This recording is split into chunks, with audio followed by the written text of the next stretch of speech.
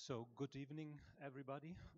My name is Ludger Hagedorn, and it is my pleasure to welcome you for tonight's book presentation. It is a very special event for the Institute, an event that is dedicated to Ernst Wolfgang Böckenförde, a man whom the Institute knows a lot of gratitude to, and a man who is closely linked with the intellectual history of this place. Let me welcome all of you on behalf of the Institute and on behalf of our rector, Shalini Randeri. I was just asked about her. Unfortunately, she cannot be with us tonight, so I give her greetings to all of you.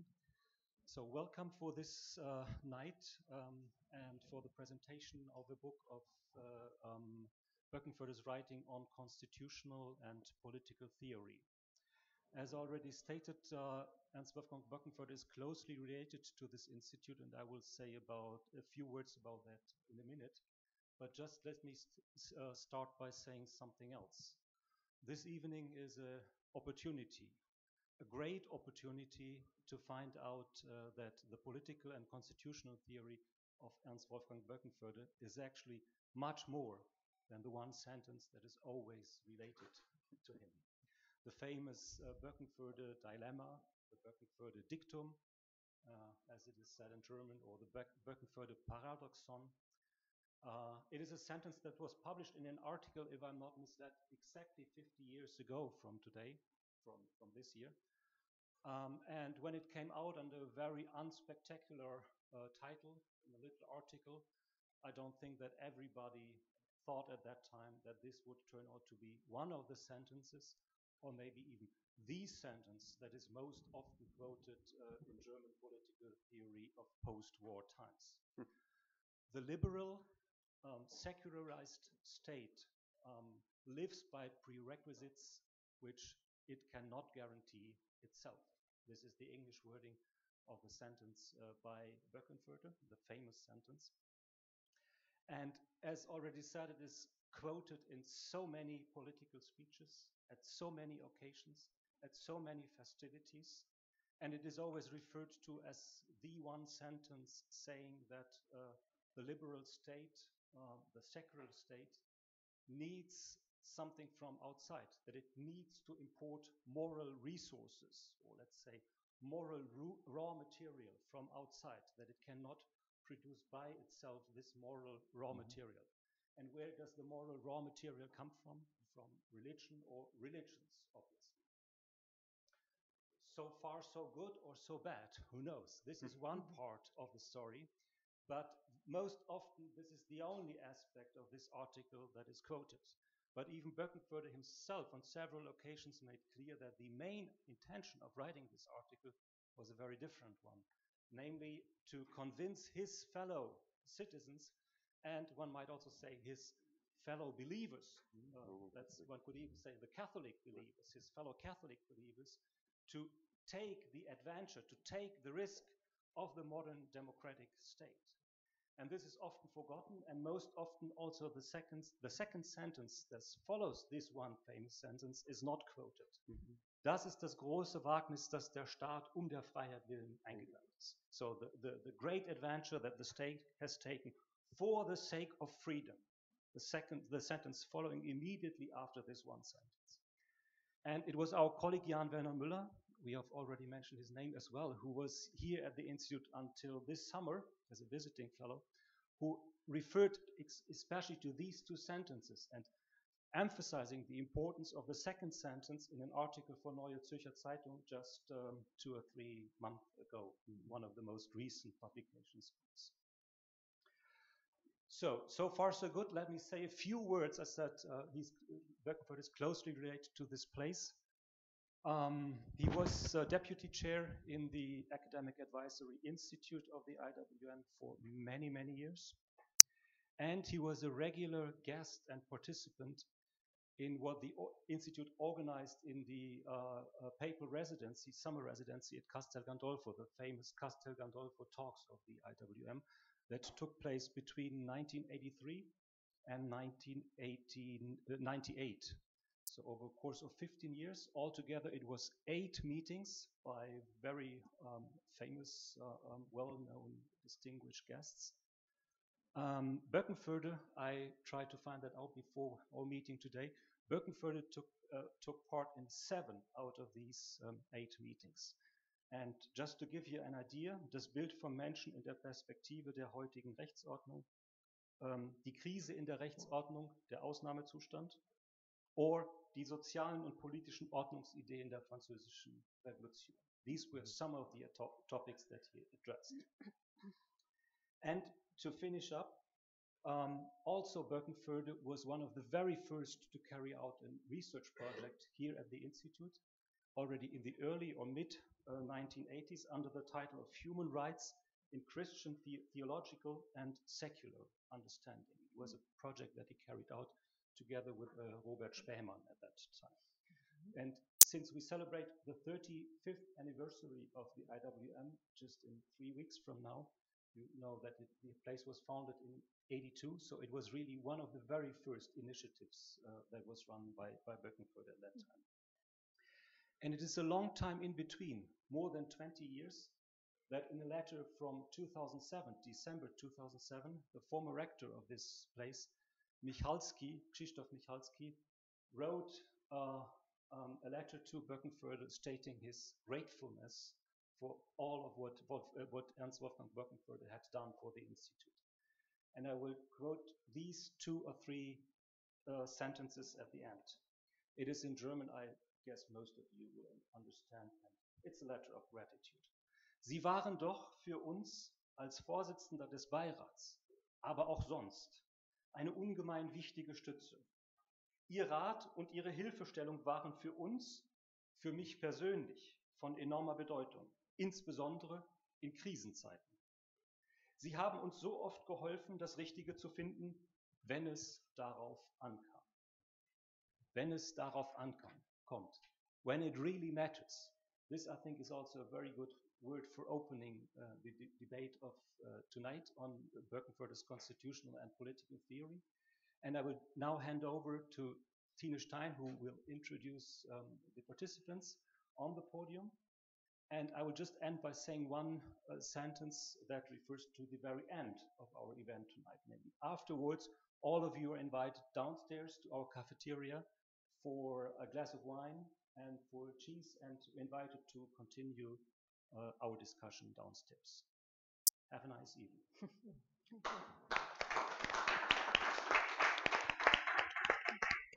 Thank you so much. I'm really moved by the words you just quoted from this letter.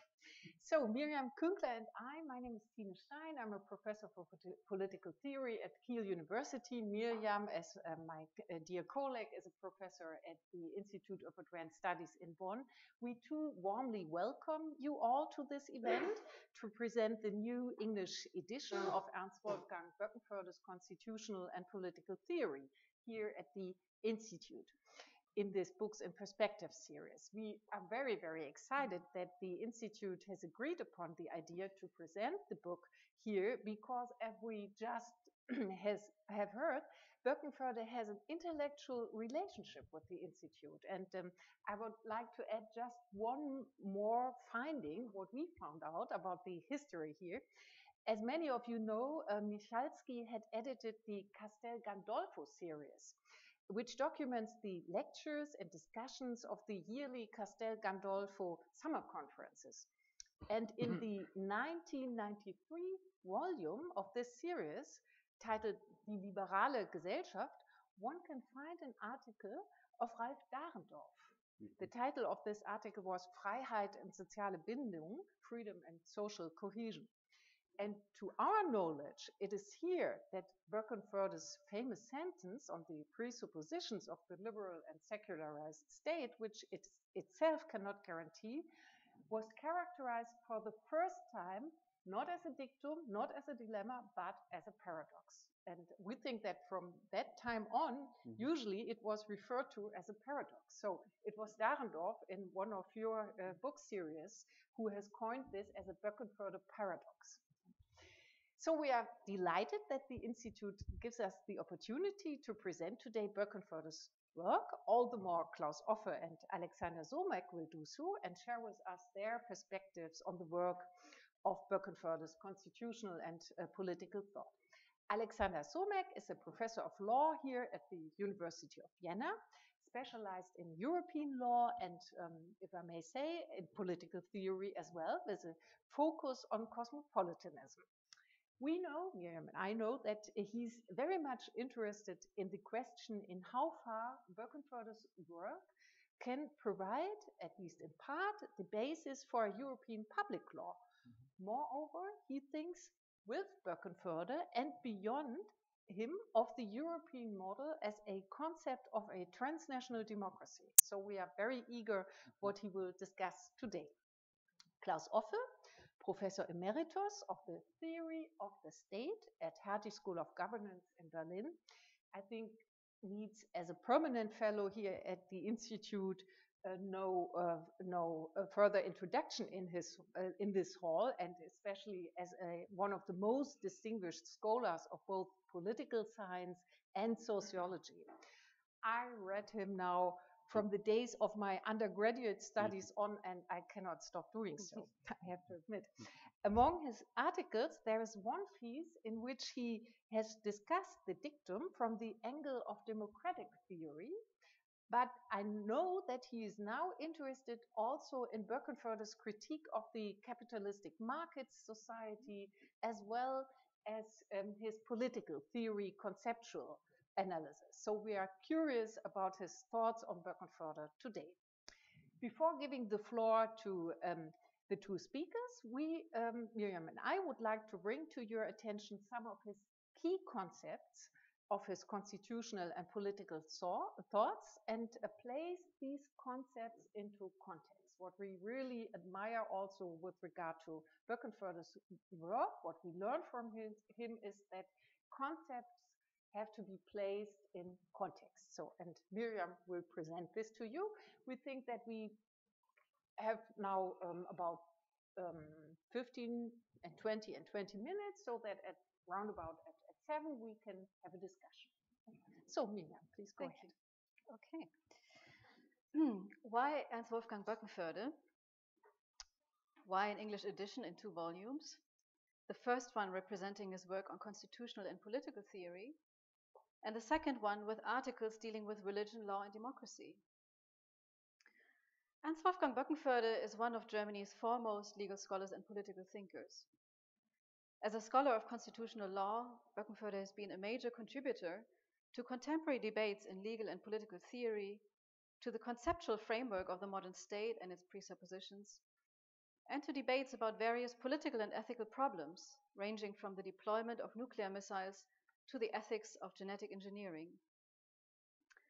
As a judge on Germany's Federal Constitutional Court from December 1983 until May 1996, and as the author of the highest number of dissenting opinions in the court's history, Böckenförde has influenced the way in which academics and citizens in German-speaking lands think about law and politics.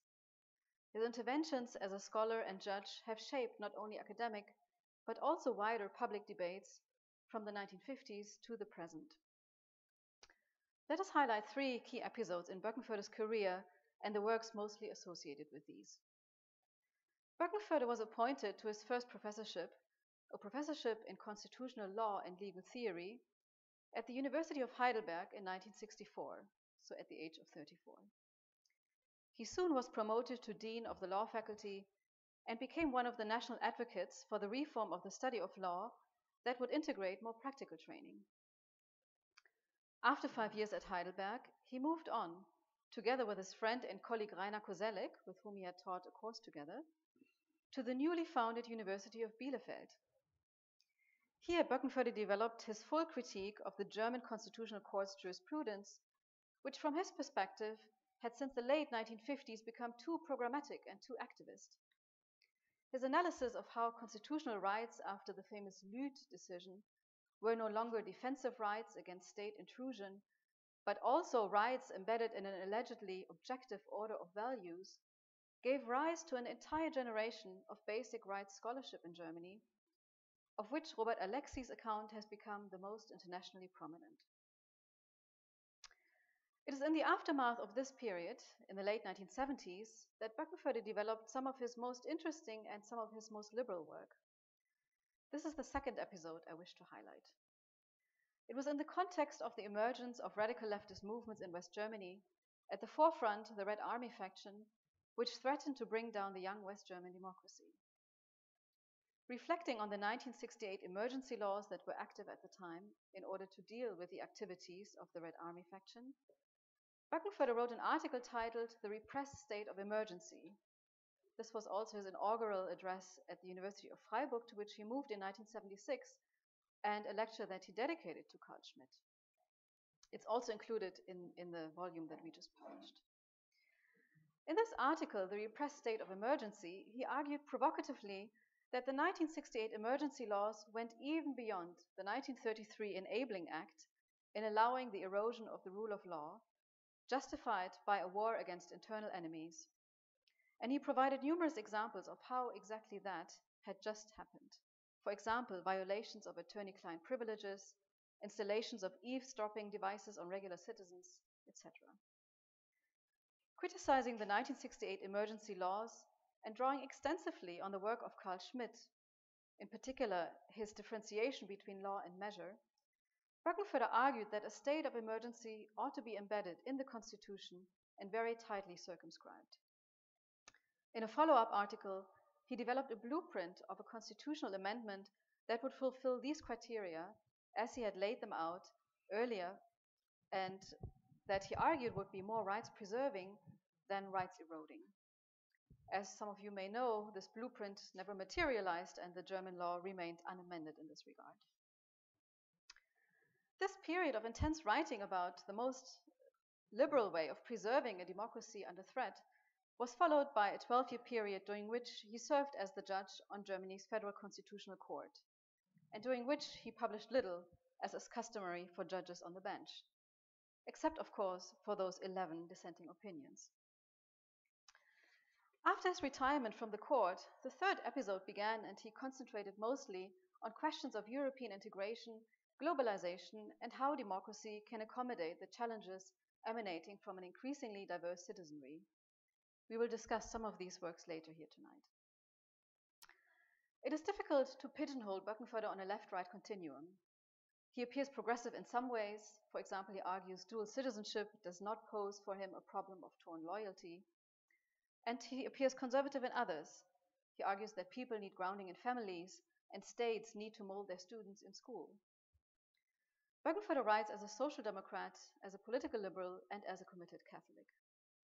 As a Catholic, he is concerned with questions of social cohesion, political community, and the ethical foundations of a state. What holds the citizenry together? Should the state promote certain worldviews over others, which he ultimately negates? As a social democrat, he deeply cares about not only political but also economic and social injustices. Here he builds on the work of 19th century political thinker Lorenz von Stein, who argued in favor of the social welfare state against the backdrop of the emergence of industrial capitalism. For Böckenförde, it is a duty of the democratic state to address economic injustices, and no political stability can be achieved without social and economic security. Moreover, certain rights cannot be enjoyed without certain economic conditions being met first.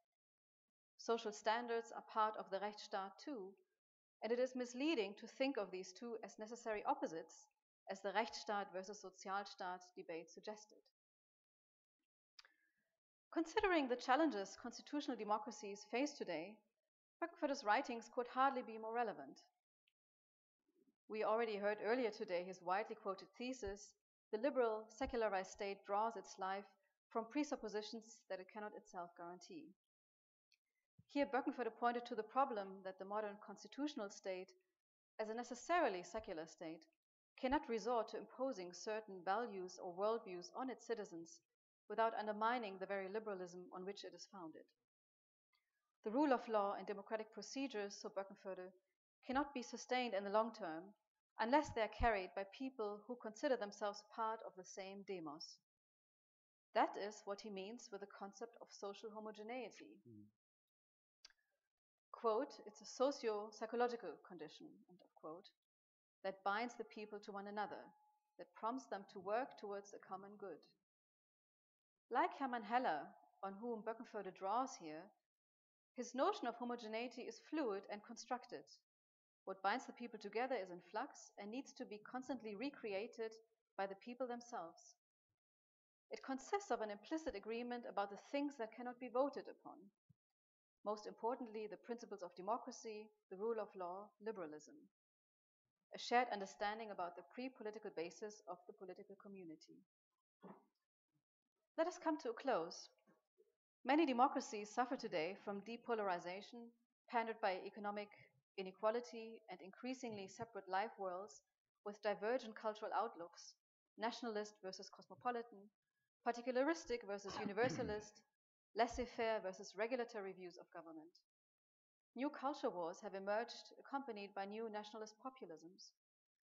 Böckenförde's writings on how plural societies need to and can come to a shared understanding of their responsibilities to one another as citizens, and which tools are at the disposal of the state in this undertaking, and which of society, by contrast, are of central interest in this regard.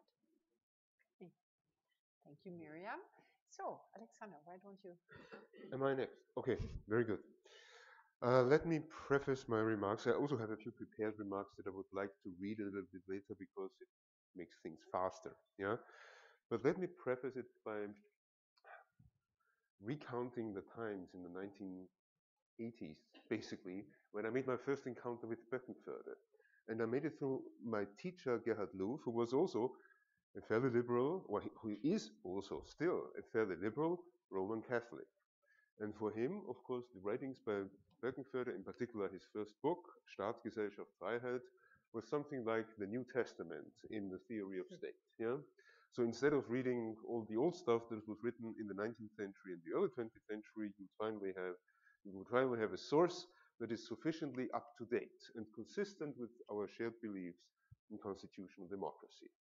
And I read, in a sense, with the innocence of a disciple, Böckenförde as an author who gives us a reasonably enlightened perspective on the conditions of modern constitutional democracy. And then I stopped reading Böckenförde, went to the United States, became a student of European integration, and I owe it to Miriam, actually, and to Miriam's project and Tina's project, that I returned to reading Böckenförde.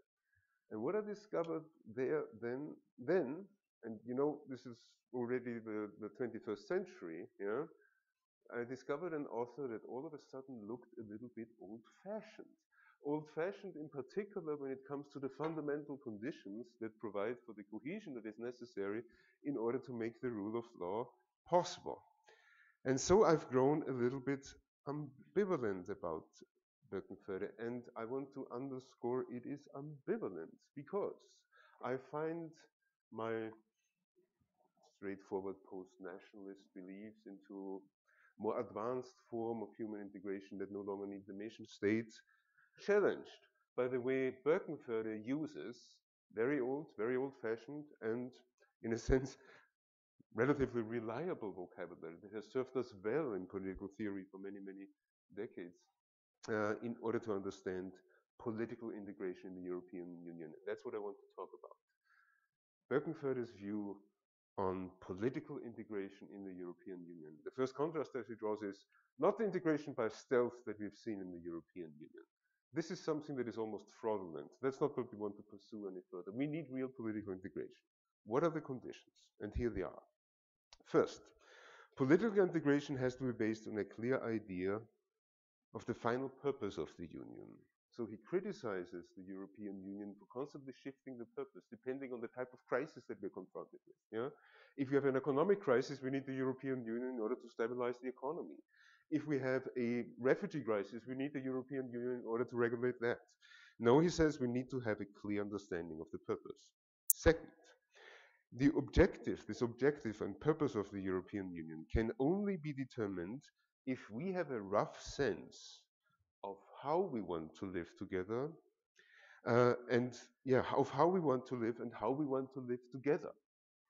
This sense of what the type of life is that we want to realize in the European Union is again dependent, that we can form a shared perspective on this, is dependent on a sense of belonging. It is in this context that he makes this reference to Ralph Dahrendorf. Yeah, sense of belonging. Actually, he makes the reference in English. Yeah, so his texts are in German, but the reference to the sense of belonging is in English. Yeah, and fourth, a sense of belonging is eventually based upon shared cultural roots. So Böckenförde is keen on exploring the political alternative to the current state of the European Union, and his political imagination is very much inspired by three evolutionary universals. You could call them, using Parsonian language, three evolutionary universals, institutions and form of consciousness that have historically emerged but attained a sense of universal significance. You cannot do without them any longer. And these three evolutionary universals are statehood, nationhood, and democracy. Very German, huh? In his view, modern democracy is only possible within a nation state. The citizens of a nation state share the sentiment of belonging together and of belonging to a place that is essentially their own. And it sounds even worse in German. Das eigene. Yeah? It is their own in the sense, das eigene. Yeah? And this is also the place where people share a somewhat similar outlook on life and draw on a collectively constructed memory in order to determine where they have come from and where they have to go in light of their inheritance. So on the basis of this template, this is with what he starts. Böckenförde arrives at three options that he considers feasible for the European Union. It's interesting that he explores the three options, and I, for one, find the third option most fascinating. The first option is a European of nations that embraces a strong principle of subsidiarity. And this has now become the agenda of conservative and right-wing parties in the European Union. The core of Europe would be composed of nation states, delegating, in a way that is revocable, authority to the European Union. That's the image of European integration that you also find manifest in the opinions of the Federal Constitutional Court of Germany. It's all delegated authority, that we delegate subject to the conditions of our nation state, and the nation state comes first. So this would be the first option, and we don't need to talk about it much. The second option is more interesting. It would cast Europe also as a nation, because no integration without a nation, but as a thin nation. Not all nations are alike with regard to their form. In Böckenförde's view, Switzerland is a special case in that it combines French and German ideals of nationhood in order to sustain a thicker understanding of nationality on the canton level, so on the more regional level, and a thinner understanding of nationality on the federal level. And he believes that if the European Union as a federal system has a bright future, it actually should look a little bit more closely at Switzerland and how Switzerland has done it, because this could be the model for the European Union. So, the French and American thin understanding of the nation is that of a people that are constituted by their joint reaction to the common exposure to state power. If you realize that you are jointly exposed to the exercise of state power, you realize that you have certain interests in common. Those who are affected by the same state realize that they can take over control, and once they decide that they take over the control, they are a nation in the thin sense. In order, of course, to make a bunch of affected people, an aggregate of affected people capable of exercising agency, they need to master certain things. So they have to have basic literacy, a common language, or proficiency in a language that is other than their native language. But this is maybe the only cultural condition that has in place. This is the thin form of nationhood with which you can form a state nation, as Böckenförde calls it. But then this thinner understanding of nationhood, in his view, can coexist with the thicker understanding that he identifies in Switzerland at the canton level. Yeah? So there he finds the ethno-cultural understanding of the nation, and Böckenförde believes that Switzerland has successfully combined both the thick and the thin version, in that at the canton level, the ethno-cultural nations are permitted to survive and tithe to certain territories. And this could be a model for the European Union. That's his second model. But here's the third model, and that's the one where I began wondering, maybe he's up to something that we haven't understood yet. They look so terribly old-fashioned, but maybe there is something to this terribly old-fashioned idea. Because Böckenförde is the only one, I think, who believes, or maybe he doesn't believe it any longer, but at the time that he wrote it, he seemed to believe it. He believed that the European Union could itself grow into a nation that is more thickly constituted than the thin form of nation that you find on the federal level in Switzerland. I suspect that he believes that if efforts were undertaken in favor of more political integration, they could give rise to this effect even in the European Union.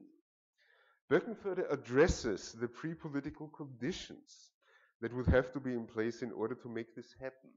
And it's a little bit embarrassing when I now state these conditions. Awareness would have to be raised, he suggests, of a common culture and cultural legacy.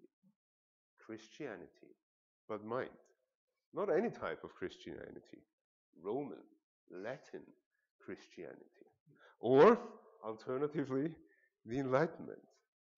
The obvious problem with this suggestion is that all of that we have in common as Europeans, Christianity, Enlightenment, is also what has divided us for centuries. Christian monotheism is a mixed blessing, no pun intended. And so is the mechanical and disenchanted world of the Enlightenment. What Böckenförde correctly, in my opinion, invites our attention to also is that no integration in a socially meaningful way is possible without constructing a common memory. And at this point, I think it becomes a little bit more fascinating. European integration as a project has been underway for quite some time. We are telling ourselves stories about the reasons why the European Union was brought into existence and what it is that we want to avoid in the future, the type of better future that we want to have. And this is a story that involves common struggles and involves common struggles now even to create something that is more appealing than the bureaucratic leviathan that we have created, in particular in the aftermath of the fiscal and economic crisis in Europe. So, Böckenförde reminds us that we believe that we have already conquered the terrain of post-national democracy, but possibly what is underway already on the European level, and we don't state it correctly because we don't want to see it because we find it embarrassing, is the beginning of an incremental process of nation building in Europe. Let me conclude, if I have a few more minutes. Over the last few decades, in particular in European Union studies, we've encountered various new vocabularies with which scholars attempted to describe Europe's unprecedented legal and political structure, such as multi-level governance, deliberative supranationalism, and what have you. We have also patiently observed how minor variations in administrative problem solving, such as the open method of coordination, were celebrated as though they had equaled the invention of the wheel on the political sphere. But all of this is gone. It's no longer appealing. Böckenförde, the old-fashioned theorist, has kept faith with the standard vocabulary of European public law. Sovereignty, secularization, the Rechtsstaat, the nation, relative homogeneity, and yes, we even encounter this term, Schicksalsgemeinschaft. The current situation of integration may even reveal that this vocabulary is not at all obsolete. And using it cautiously, of course, yeah, we have to wear gloves when we use it, yeah, does not necessarily commit us to the darker legacies of law. Thank you. Thank you. Thank you for all the differentiation you put here in Böckenförde, yeah, and that we can really see light and shadow with regard to the European integration. Claus. I should say that I'm a social scientist and not a public law person, although I've always been interested in political theory, and Böckenförde was always a puzzle for me, for many reasons. And one of the reasons is that he is well known to the outside world, outside of public law, juridical studies of state and statehood, as he's given three attributes. First, he's a Schmidtian, a disciple of Carl Schmitt, whom he met at an early age and was strongly fascinated and impressed by his writings of the 20s. Second, being a social democrat for more than 50 years, was celebrated as an advisor to social democratic leaders and so on. And thirdly, being a Roman Catholic, very engaged and committed, also in exchange with the hierarchy of the Roman Catholic Church. And to many people, me not excluded, these three characteristics looked like a coincidentia oppositorum, not easily amalgamated. And the tensions inherent in this are to be followed in his work. I think it is very timely that this enormously productive person, as an academic teacher as well as a judge on the Constitutional Court, justice, we say, right, on the Constitutional Court, it comes out and in English, and the editors have done a great job with their lucid introductions to the volume, which is the first of two volumes, right? The other one is still in the planning stage. And they have managed also through, thanks to a really excellent translation of the many Teutonic terminology that you find in Böckenförde. They have managed to make it accessible. The only parallel I can think of the Hegel's phenomenology of mind. I have studied in English and I found it much easier to understand him in English than in the German original, and this may be a parallel case. So through the superb historical, biographical, philological research, and you two are probably the only people who know exactly everything about the work and the person and the relation and the setting in the history. So, okay, so Böckenförde shares with Carl Schmitt a deeply sociological understanding of the legal order. It is not deductive reasoning from norms. It is a interpretation of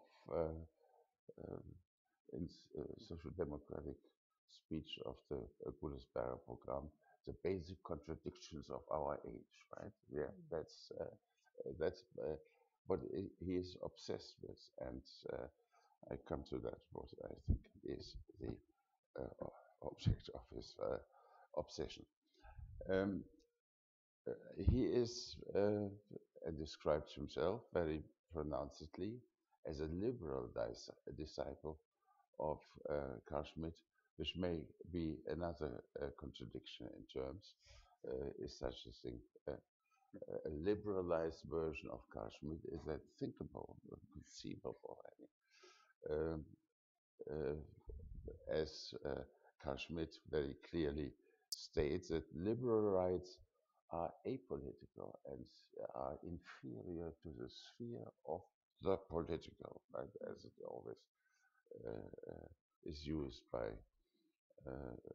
Schmitt as a substantive, the political sphere, I would say probably in English. And liberal rights are inferior to the political, which is following Max Weber,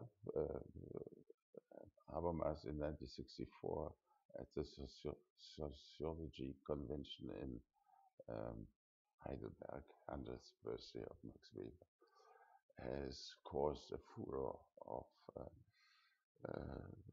the sociologists and philosophers who were present, and he said, Carl Schmitt is a legitimate son of Max Weber. That is certainly the case, and undoubtedly, unobjectionably, the case if it comes to the concept of the political in Max Weber, which is equivalent in one term. It is Kampf, it is struggle, it is nothing normative, it is an existential givenness of conflict. And in Weber and Schmitt, a conflict that unfolds between nation states, which also implies a priority or the prevalence or domination of international for over national issues, and given this overwhelming importance of the international struggle, liberal rights have an inferior position. Very interesting in the detail in the chapter that is reprinted here in translation on the notion of the political. Böckenförde adopts the position of an advanced graduate student who does not really take position on these issues.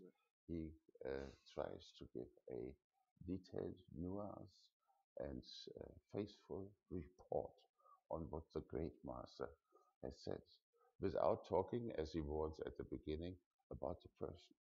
Nothing about the person, only about the work, right?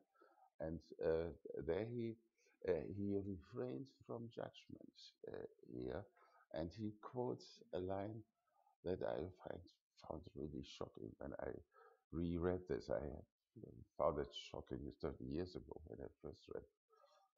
And that is, in the 20s, Carl Schmitt thinks about the dangers that originate from the Lichtspiel, the emerging cinema as a mode of communication. And Carl Schmitt says this is of so great importance for shaping the unity of the people and the mentality that this cannot be subject to liberal rules. You know, you cannot make the movie you want or attend the presentation. The movie needs to be strictly conceptualized as something that is part of the struggle. And liberalism, freedom of everything that in Germany comes under Article 5, right? Freedom of thought, freedom of expression, freedom of opinion has to take a... Okay, so there is a clearly the full recognition of the authoritarian implications of Carl Schmitt's Verfassungslehre, constitutional theory, but he, excuse me, he does not pass judgment on this, which I found very interesting. And you can follow the ambivalence in the details of the style. Another remark, or a continuation of the same. The protection of freedom is not inspired by values. Schmitt had a deep contempt for values, and I remember some poetry he wrote, very mediocre poetry in the 60s, where he makes fun of things like Menschenwürde, human dignity as this is absolutely outside of any political reality of struggle. It is all what is important is, I don't think it comes, but it is exactly the same idea as in Machiavelli, mantenere lo Stato, defending, maintaining the state against other states, and in this dark situation of existential, eternal struggle that domestic policies needs to be subordinated to.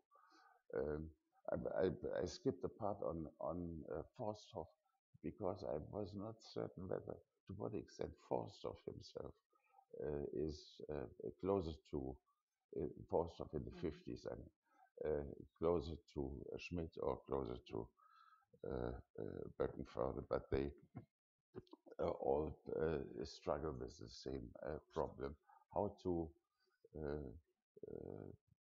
reconcile liberalism of rights, of rule of law, of basic rights on the one hand, with the superior objective of maintaining the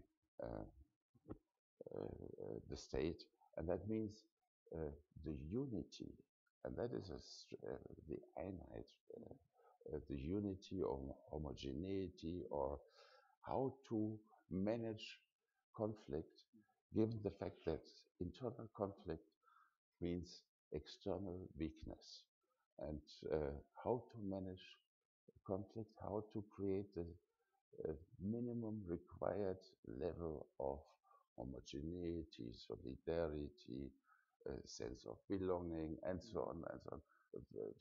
The 10 or 12 different terms meaning the same. That is how to manage conflict. And the famous is only one example of the famous dictum, is only one example. How to manage conflict, grant freedom up to the point where it becomes so dangerous that authoritarianism will set in, or for the sake of maintaining the state, or the state collapses under the pressure of internal conflict. That is, I think, the theme that and he identifies again and again sources of weakness, how the state can fail to generate this homogeneity, globalization, Europeanization, individualization. These are all examples of dangerous sources of disintegration, and they need to be coped with. He is far from advocating the sacrifice of rights for the sake of, but he sees the conflict and thinks that that a solution must be found, and that the same applies to capitalism. Capitalism is nothing but the use of basic rights, of contract, of property, in economic affairs, but that can lead to the rule of special interests, particularism, and trade relations, which endanger the political community and its unity again and again. And he recommends, in passing, the Catholic social doctrine as a remedy for these anarchic, as Marx said, tendencies and dynamics of a capitalist economy.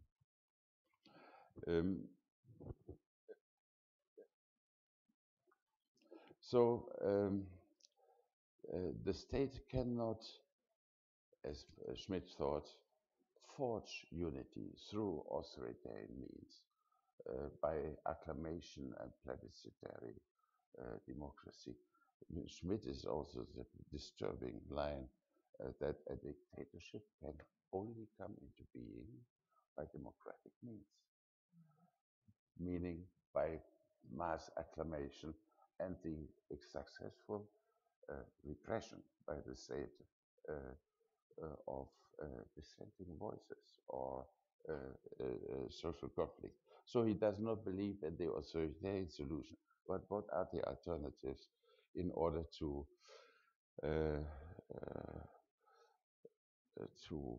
strengthen the sense of belonging, of bonding, of civil religion. Interestingly, of the fourth chapter of the fourth book of the Contrat Social, civil religion.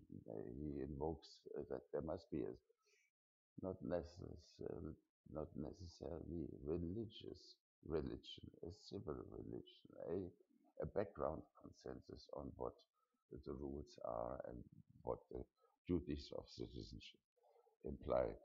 And that, of course, overlaps with a strong social science topic, social capital studies in the 90s, Bob Putnam, the idea of friendship, civic friendship, the ethical state that maintains internal peace, but we don't know how to bring it into being. And here my question is, why is it, how promising is it to appeal to a normative culture that he tries to formulate again and again what the criteria are? And you have mentioned one of the list of, and let me mention another one to show how typical and how often it comes. He names in the article on the future of political autonomy 4 elements of this, to quote still another author, cement of society. Right? The cement of society is religion in the first instance. The second is a shared consciousness of being a people. That is some kind of what in our mass figures as civic solidarity. We all belong to together, and from that evolves a national consciousness, the self-awareness combined with the political will to be autonomous, and finally, fourthly, a consolidated, mentally internalized cultural heritage that refers to a specific way of life, and so on. It reminds you a bit of the Leitkultur debate that occasionally is brought up, and that is so terribly hopeless. I mean, no one can define what Leitkultur is, except for the clearly anti-Islamic requirement that you shake hands with men, between men and women. Right? That is, and there's in no way specifically German. Other people do that as well, as far as I know, and not all Germans do it. So that's one question: is there something of that sort of Sittlichkeit cement available? And the second question, and in particular, if the answer to the first question is no, as I think it is, then are there more promising alternative means? In other words, why does not Böckenförde rely more on Kirchheimer, who has a concept of homogeneity? Otto Kirchheimer, who has in his writings in the early 30s the theory that socialism and socialist reorganization of the relations of production will create a homogeneity that is not to be had at the level of culture. So the relationship of economy and culture is not present, discussed, with the one exception of this great, far-sighted, visionary essay on Europe, where he says it is unpromising to expect that unity and cohesion will be the outcome of market interaction. Liberalization of markets will not do the job. We need a political conception of Europe, and you hinted at what the answers are. So, I mean, it is a question that is discussed in a wide variety of ways and projects in many countries in the social sciences. We have the clear and overwhelming evidence of apathy and political alienation, including the most recent work on this is yesterday's FAZ, Armin Schäfer, who has done a lot of work on this.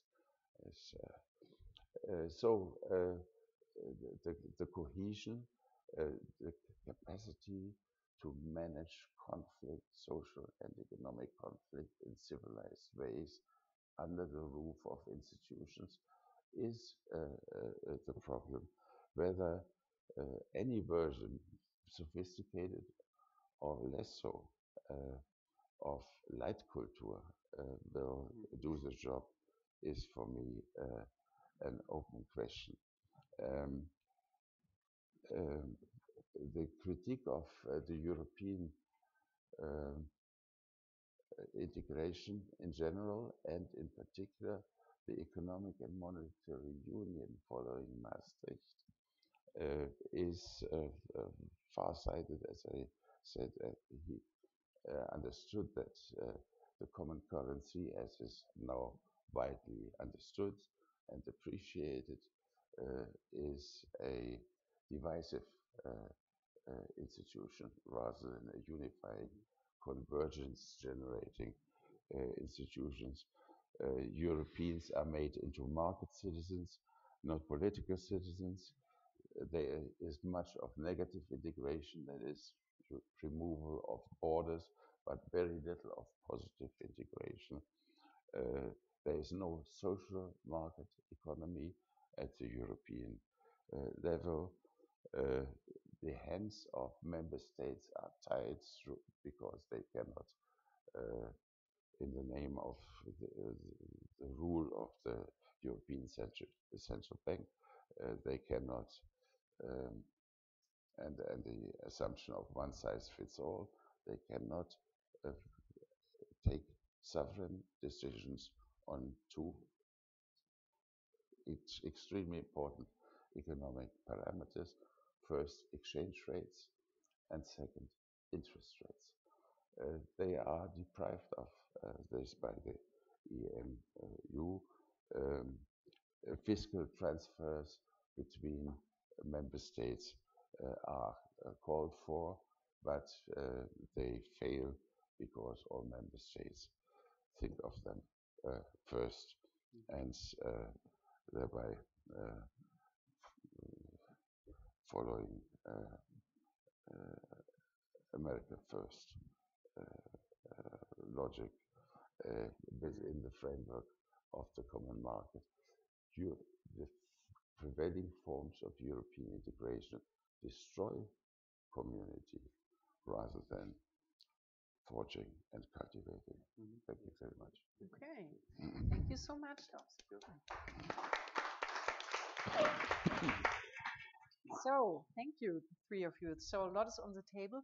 Maybe just before we go to the substantial topics, when you started that you could read Hegel easier in English than in German, I was reminded to when I first advanced in novels, so the new translation of Heidegger's Sein und Zeit, it's time and being. And I was wondering how the Gestell and das Gewesene is translated, but I even can't remember it yet. It was good. And now we struggled with terms like Wertgesetzlichkeit des Geistes. Yeah, that was a term he used in his article zur Kritik der Wertbegründung des Rechts, critique of the value-based grounding of law. Okay, yeah, but how to translate Wertgesetzlichkeit des Geistes? And then we decided for the historical, culturally shaped nomological dimension of values. So sometimes you need a lot more words, yeah. Does not really help. And in referring to the Weimar Staatsrechtslehrer, constitutional lawyer Hermann Heller, he used Staat als Handlungseinheit, and we decided for unifying framework of action. Yeah, so we had a lot of discussions how to translate these very German terms, and just to give you a last example, how to translate, it sounds very easy, Grundsatznormen. Yeah, Grundsatznormen. He refers to this as the basic rights as Grundsatznormen. So we first thought basic norms would be nice, wouldn't it? Basic norms, Grundsatznormen. That sounds good as Grundnorms. But then, exactly, we realized that Kelsen was already translated with basic norms for Grundnorm. Yeah, so we have to look for another term, and then finally we decided for constitutional principles. What brings Böckenförde to a close relationship to Robert Alexi in one way or another. So just to give you an impression that it was at some point not that easy to find the right term. But with regard to the substantial issues you put on the table, that was quite interesting. There were some parallels how you refer to his critique of the European Union. Yeah, and maybe we could also focus in the discussion as well on the puzzle that Böckenförde is for Claus Offe as being a Schmittian, a social democrat, and a Catholic at the same time. Yeah, so we struggled with this as well. Yeah, and maybe one has to say, well, in a long life there can be also developments and tensions. Yeah, that roots in your biography. It's not that you can bring it all into a logic structure of your thoughts. Yeah? But would you agree that this is a red thread in his work, the issue of unity and homogeneity and convergence and solidarity? Yeah, I would just add to the characteristic that he's a liberal also, right? He's not only a social democratic Catholic and a Schmittian, but he's also really a liberal, and you see it in his writings on the state of emergency, and you of course see it very pronounced also in his own critique of the Catholic Church. So, I mean, this liberal element, I think, actually becomes stronger from the 1970s onwards. And feel free to join us in the discussion with your comments, remarks, questions. Yeah. Maybe just you could say who you are, where you are. They need the mic. Maybe? Yeah. Okay. So thank you very much. The talk was fantastic, very enlightening and interesting. My name is Martina.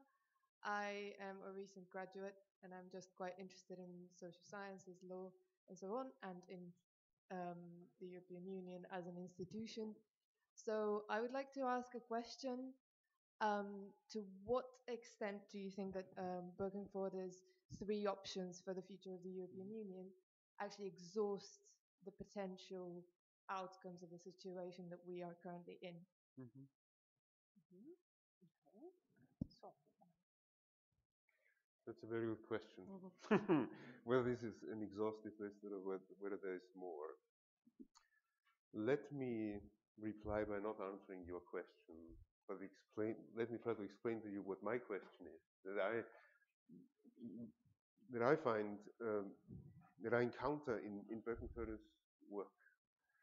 A number of people write about the European Union today as though it was the solution to all the evils that we've seen in European history, because we've created a post-national, or we have the basis for creating a post-national form of integration. There are authors in Austria in particular that say, well, we can finally begin to realize that our true identities on the regional level, that we are fully integrated, homogeneous on the regional level, but not on the national level. And therefore we can eliminate this intermediate layer of integration that we have in Europe, the nation state in the long run, with a post-national community on the one hand, and the regional level on the other. On the regional level, we are, in Böckenfördian terms, thickly constituted, yeah?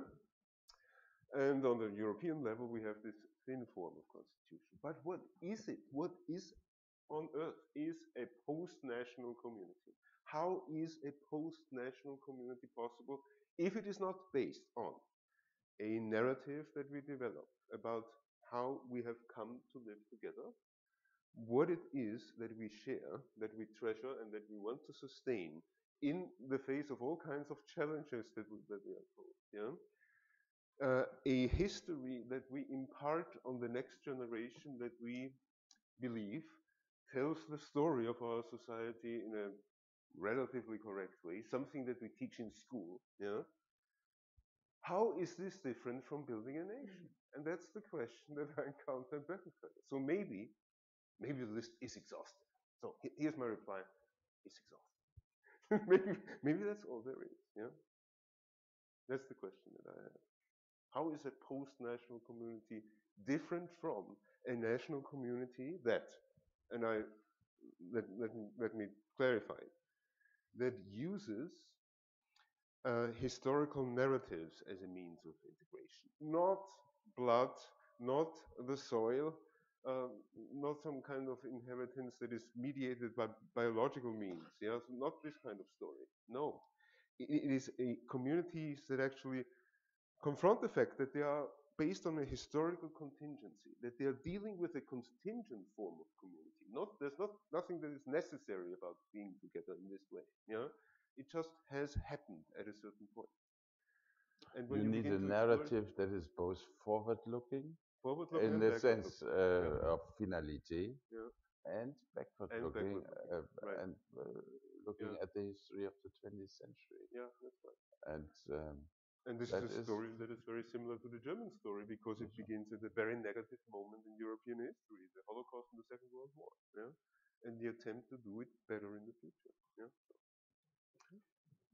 Yeah, I mean, I think one can maybe add one thing, that what Böckenförde writes about in terms of how this could have been achieved, right? So his main article in 1997, Which Way is Europe Going? He laments the fact that there isn't a common news agency. Everybody still checks their national news first and foremost. I think we all still do it today, actually, right? I mean, I don't know how many of you check Le Monde every evening, or El País. I think we tend to read our national newspapers. Yeah. Also, the textbooks, the history textbooks, are still nationally written.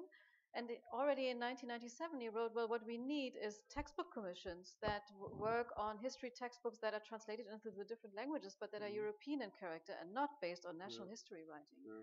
And similarly with thinking about the news and really trying to identify with one another. Also in terms of the Schicksalsgemeinschaft, you can only start to do that if you're very well informed about the life conditions of those who live in other countries within the European Union. And all of that is missing. So it's really the cultural integration that he thinks is the key, just as much as the political integration. And he quotes Jean Monnet, who must have said at a certain point, I just take it from Böckenförde, next time I would begin with culture. This is what he quotes. Yeah, I haven't checked whether this is you want to do that in 24 languages. Right? Yeah. Okay. Yeah, thank you. I don't know whether I need to switch it on or... No, I think it's already on. It is already switched on. I'm Friedel Weiss. I'm a pensioned off colleague of Alexander Somek. Unfortunately, I know pretty little about Böckenförde, his work and his contribution to political theory, etc. But I want to take up a few points that were made before, the rich harvest of debating points. permit me to start with a little anecdote. I used to work at the London School of Economics while Dahndorf was its director. And he had a habit of inviting newly appointed lecturers, young people, for a dinner. And I was seated next to him. And of course, he spoke in German. So I asked him a question. What do you think about Rudi Dutschke? Because I still remembered him confronting Rudi Dutschke, was, I believe, at Constance University, I'm not sure where exactly, where they shouted at each other, etc., etc. He leaned over to me and said, he was an idiot. He defended his liberal preferences, political practice, etc., no doubt. We are still today trying to defend liberal practice. And it seems to be slipping away from us. And the nation state is the one that watches while it's happening. The post-national system that was the relief from the post-war oppression practiced by the devastation caused by the taming of the nation state. The post-war setup, UN, multilateral, Europe, regional, same thing. All of a sudden, the Heimatpartei, as the saying.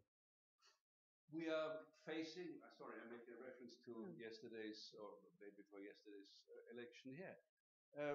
We are confronted by our neighbors' current practice, proclamation of the illiberal democracy.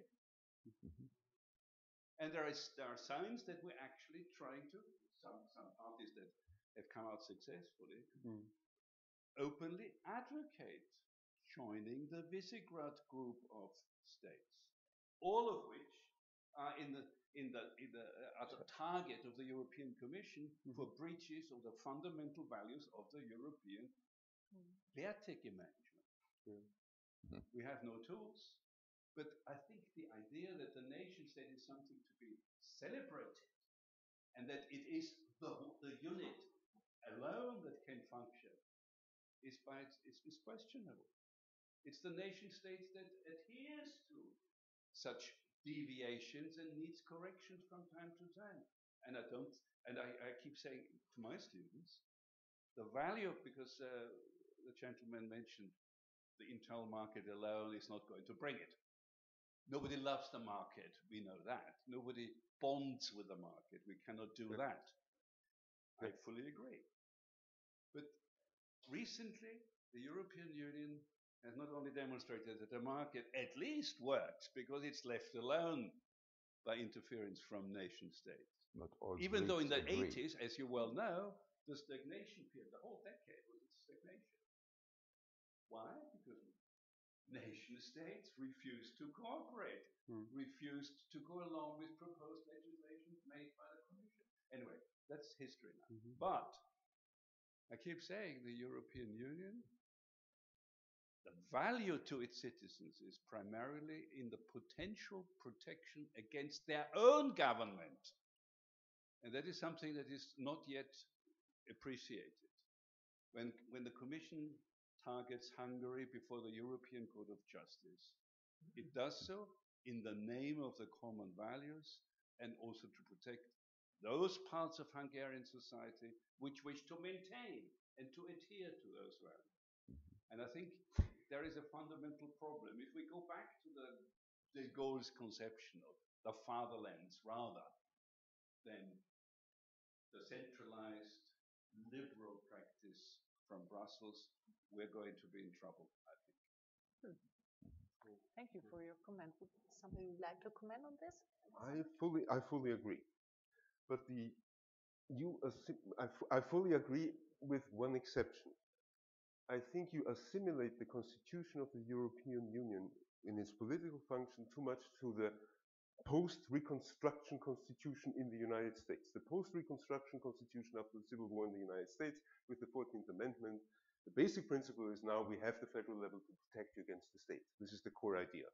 And it's a different problem that arises. Well, that's not so a different problem. You get bigotry wherever you look. Yeah, European Union, United States, it's basically the same problem.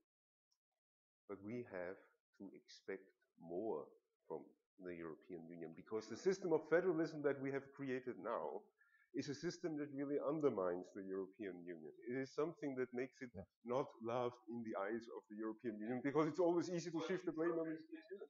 More progress, that's right. Yeah, let's go for it. The only point that I wanted to make with regard to the nation state, and why I think that we can learn a little bit from Böckenförde, is that, well, if we observe correctly, what we do in allegedly building a post-national community is, in the intellectual operations that we perform and the kind of narrative that we want to create, is something that's very similar that has gone on in nation states as well. But I agree with you. The European Union is about taming the nation state. That's its most important function. Yeah, I totally agree with you. All right. Well, if I may, the European Union is not successfully taming the nation state because it cannot impose rules that would further what is called convergence. The level, the playing field is ever more tilted. Some play ever more tilted. Some play uphill and some play downhill. And the European Union has not. I mean, market liberalization has turned out to be, to quote Carl von Polanyi, a satanic mill, where some win and some lose. And I mean, this Europe article of 97 foreshadows some of these effects with which we have to live today. The alternative is not Orban's illiberal democracy, but a better Europe, right? And it's not certain after the recent two elections that we have gone through and its results. I mean, Germany and Austria, not the French. It is not certain, not visible with any confidence that this situation of a satanic mill will improve in the near future. And if you, as I have done recently several times, visit the discourses in Greece, then you get a very clear picture of the dissatisfaction, the anger, the rage, and the frustration over this development. Thank you. Would you hand over the mic here to the gentleman in the first row, because he was, I think, before you, and afterward. Yeah. Thank you. I'm also not an expert on Böckenförde. My name is Stefan Auer. I teach European Studies at the University of Hong Kong, and I thoroughly enjoyed the discussion. I'm very keen to study Böckenförde as the result of it. And my question directs Professor Offe, because the point you made, I kind of find fascinating, that it seems a major puzzle, right, Böckenförde, to be a Catholic, a Schmittian, and a social democrat, a liberal too. It reminds me of Leszek Kolakowski, who wrote a brilliant essay about being himself a liberal, a socialist, and a conservative. And what I want to challenge you on, or put to you, is that perhaps we all need to learn more from Carl Schmitt. And I know that you won't like the idea, but as we are witnessing serious strains of that Habermasian Europe based on deliberative democracy, we are probably going to benefit to learn from people who thought of politics as conflicts. When you say that you go to Greece and you see that. And so what I find fascinating, and that's also my area of research interest, is that Schmitt is a part of a conversation. You mentioned Max Weber. And you said, can Böckenförde be a Schmittian and Democrat? Well, what about Hannah Arendt, who is a Heideggerian and Democrat, and to some extent Schmittian too, in that she also thought of the political as that sphere that gives our lives meanings. It's almost a metaphysical concept of the political. And what I want to but put not to you as is struggle, but as Macht. yes. So and now I want to combine your contribution and the contribution we have from that corner. Yeah. You said that you are very, if I understood you correctly, when the EU is presented as a solution to all evils, right?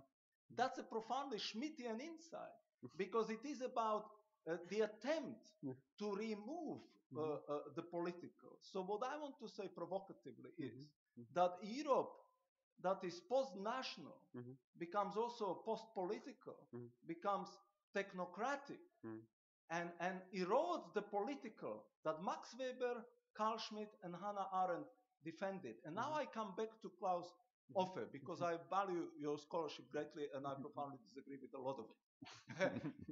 You seem to side now with Wolfgang Streeck and his critique of Habermas when you say that the Eurozone turned out to be profoundly divisive. Now, the Eurozone is a perfect example of that post-national, post-political, apolitical, technocratic Europe, right? That Schmitt, through Böckenförde, says it's never going to work because it assumes that there are no major potentials for conflict between France and Germany, between Germany and Greece, between Germany and Poland. Imagine if Poland had adopted the single currency and found itself receiving the dictate from Berlin. You know, that would have really put Greece's situation into a shadow. And these are profoundly Schmittian insights. It's just difficult for us to acknowledge it because Schmitt is so embarrassingly, stupidly, outrageously wrong on key issues of his own time, right? When it comes to being co-opted to Nazism. But for me, his critique or his awareness of the imminent dangers that liberal democracy faces, which he shares with Max Weber, incidentally, and Hannah Arendt. So for me, Angela Merkel is a perfect example of this oscillation that the EU itself also experiences. Within the politics of exception, she's perfectly Schmittian when she says or supports Draghi to say, we do whatever it takes. Schmittian, exception, everything goes. And the next day, she's all technocratic. It's the rule of law that underpins the EU. And if anyone disagrees with me, he disagrees with the law of the European Union. Say Greece on austerity policies, right? So it is this oscillation between the politics of exception and technocracy. And the political that Weber, Carl Schmitt, and Hannah Arendt valued so highly is disappearing. And I realize it's a difficult argument to make because I don't buy into Schmittian understanding that I have to kill my enemy to realize myself as a human being. But I imagine that there are other ways of thinking about the political that one can find in Max Weber, in Hannah Arendt, that is not as naive as to think that we can eradicate conflicts. I mean, even Immanuel Kant understood we can't. Because from such a crooked wood as man is made of, nothing perfectly straight will ever be made. So that is the kind of Schmittian liberalism that Europe needs more than ever. Because the post-national, post-political liberalism is failing utterly. And we don't want Europe to be then taken over by the likes of Orban. Schmittian liberalism, that is a topic for Claus, I think.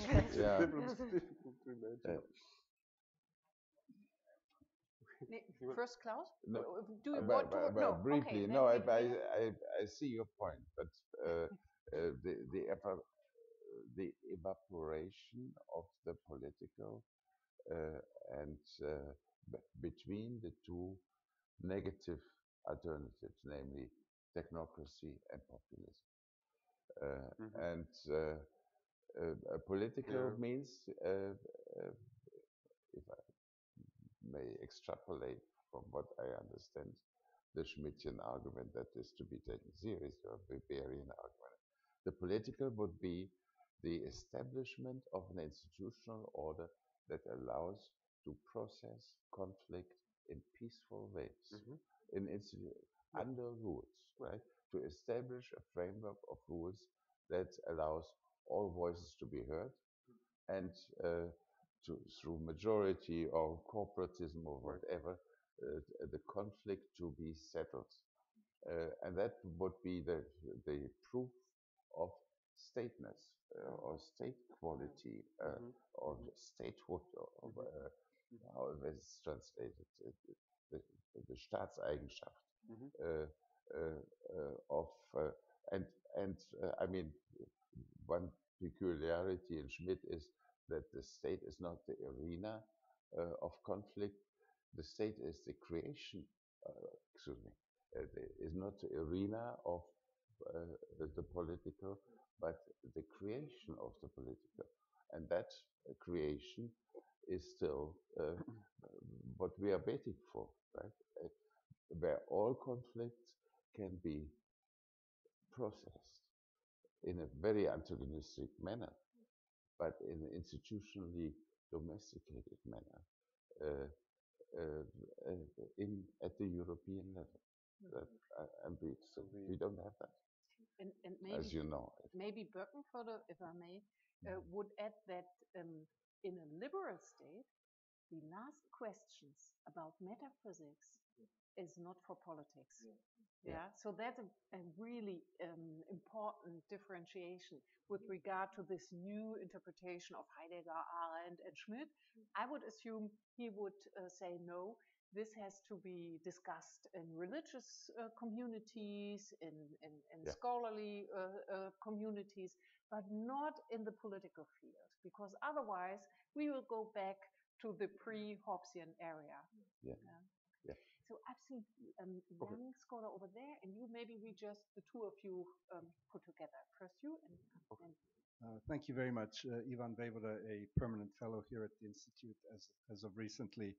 And I think this issue of conflict mitigated within institutions is really a key one. An interesting work that comes from France is Jacques Rancière's book, La Mésentente, The Disagreement, where I think there's an interesting further elaboration on that. And thank you very much for the presentation. I have also not been privy to reading the author that you presented, so it's been very thought-provoking and invites to go and read the issues.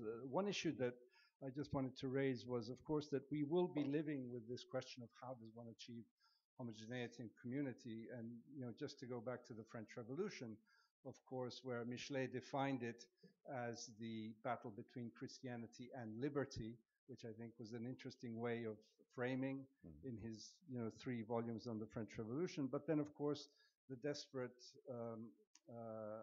lookout for that civic religion and the attempt to, on the Rousseauist basis, create something that would substitute for a real for a religion that had been eliminated from politics by differentiating the state from it.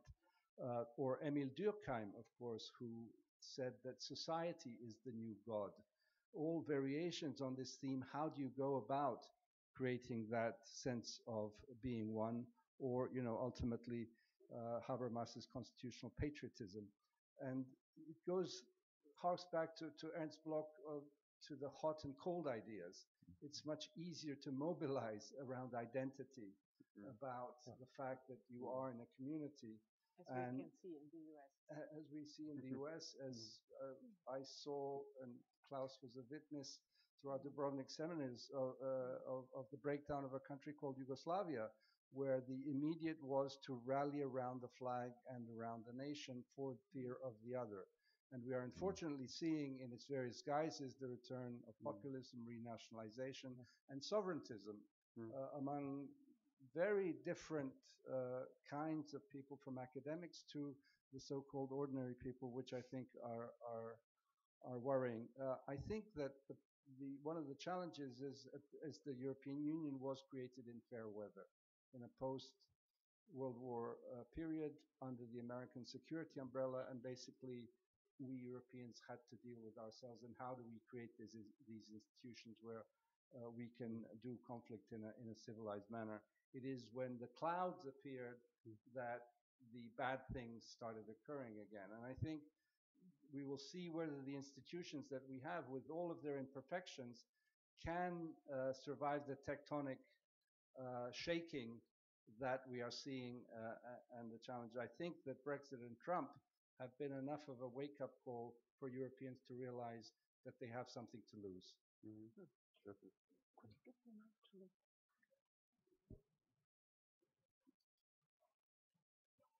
Well, I'm Joaquin, I'm Spanish. Unfortunately, I don't have a university to talk about. But the first point is like kind of a joke. You're talking about the translation from the German to the English. Most of the books that we have in Spain are translated directly into from the English version. So yeah, we have really bad reputation. But what, I'm living now in Czech Republic, and I want to point out that the difference that we were talking about the liberal democracy, how they see the European Union, how they feel it, and why I think that it's difficult to have this unification. The European Union is what they are kind of trying to sell them as the advanced world, the democracy, the pure democracy.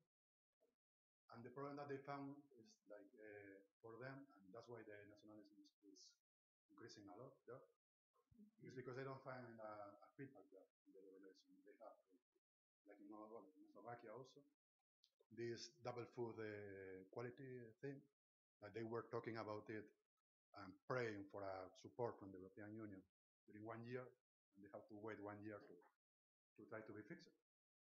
So in this case, well, as a sociologist, the first thing that you have to do is to observe the things and to talk with the people. So after 3 years with that, I can understand them in this point, like if you don't receive a feedback, you are not going to buy the European Union. And now we feel, well, this weekend we have the elections there. And we see three parties who are really increasing a lot there in the young people. They are, well, Andrej Babiš, the guy who is going to be the prime minister.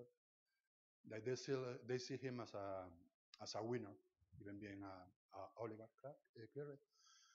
And they have the far right from Nakamura. Well, they are talking about typical stuff. Go out to the European Union. They want to block all the refugees and all these things. And the Pirate Party, who is almost in 8% actually. And these are the options that they have, the young people that they are seeing, the political views.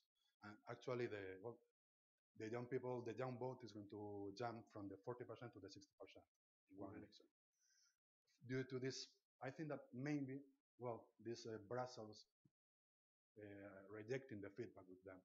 That's like, well, they read all this conversation, they hear all the conversation between France and Germany, talking about this double speed in the European Union, and they feel clearly that it's about them. They want to join the European Union. They feel that the European Union doesn't want them.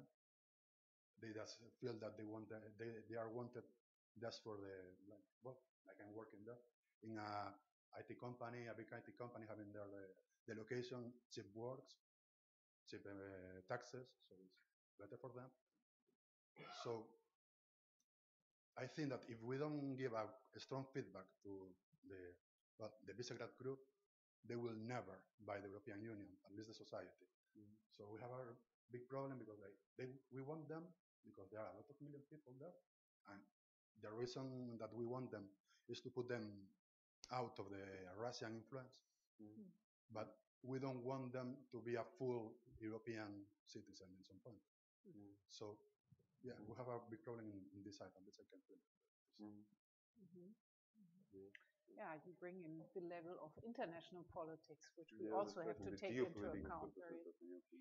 Are there any other comments or remarks here in the, so please. Yeah. Last remark, maybe a little bit more philosophical. My name is Artem Gergun, IWM visiting fellow. I wonder in what sense we can talk about something universal if we take seriously the concept that the rights are inferior from the political. Is it possible to talk, especially in legal sense, about something universal? And I think this question contributes to the question what is the fate of European Union? What universalities can unite this particularistic legal, economic, and political post-national picture? Thank you very much. Okay. So why don't we take the chance for a last round? Yeah, and maybe Alexander, you will start, because I think that the last one was especially addressed to you. Yeah, but there's something else that's on my mind that I want to share with you. Herr Offe, you presented Böckenförde as someone who actually emerged from the intellectual background of Carl Schmitt's constitutional theory, and there's something to it. But there is at one point a major difference between Schmitt and Böckenförde, and this makes him more promising as a theorist of modern constitutional democracy. He has a different concept of representation.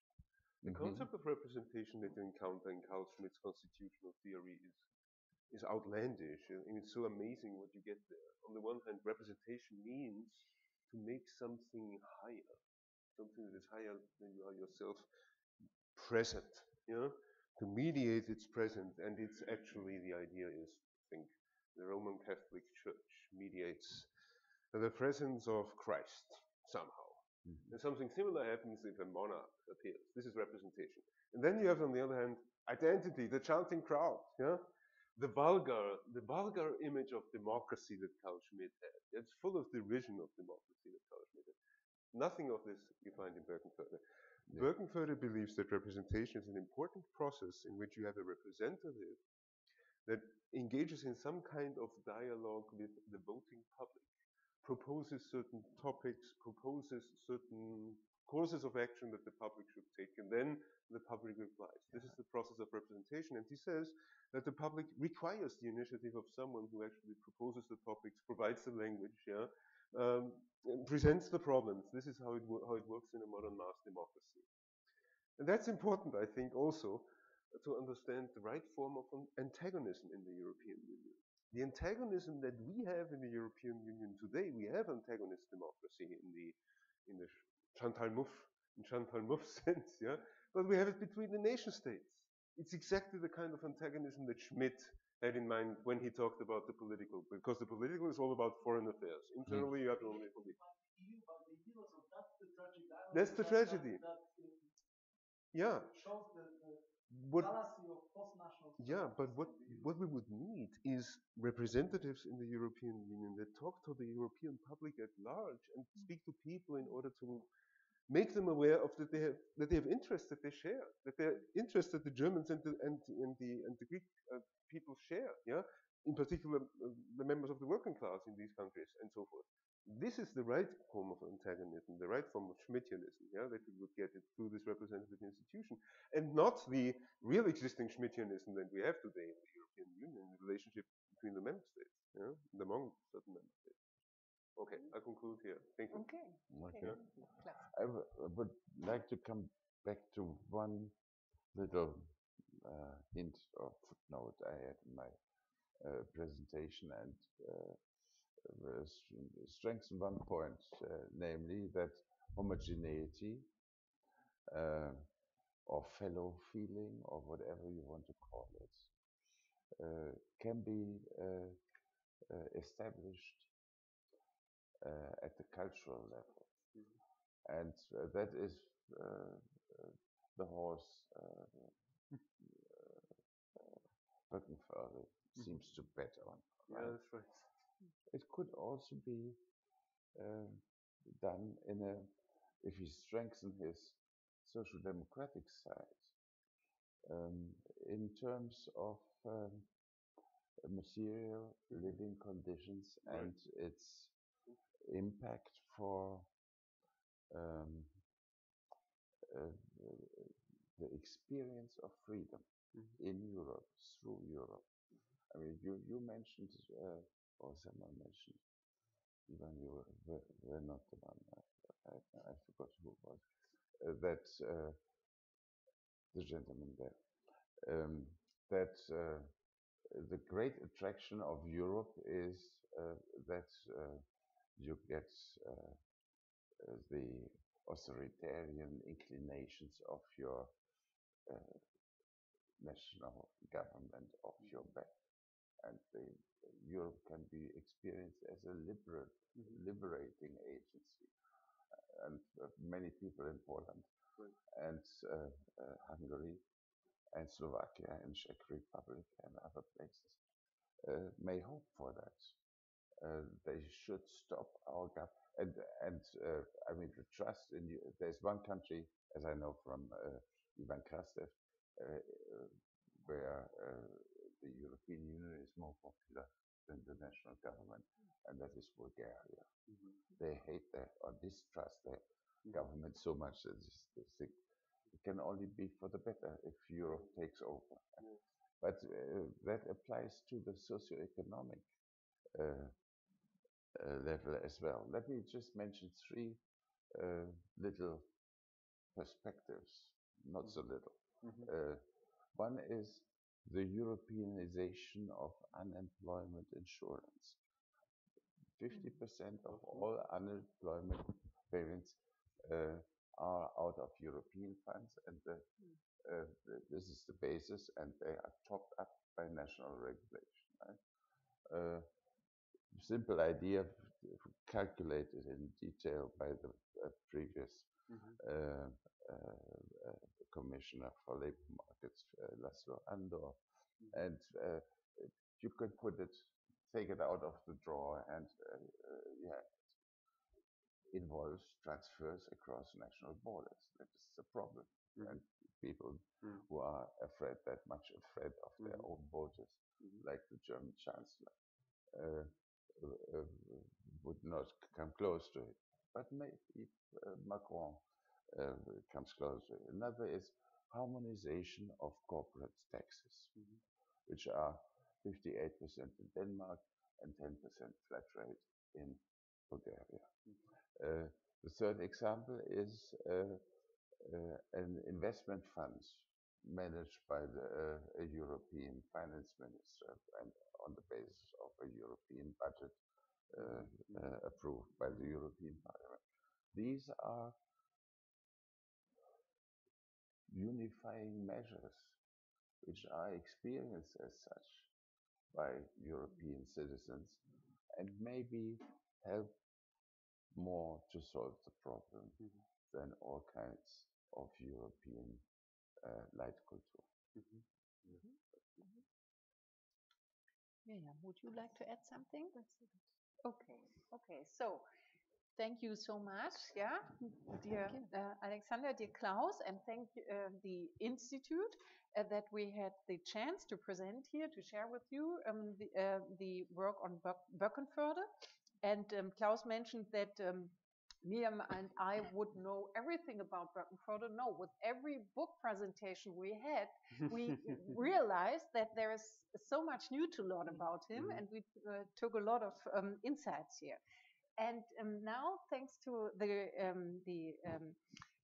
Institute, when I got this correct, we can go to the first floor to downstairs to proceed our discussions with a glass of wine and to talk about universalism, especially.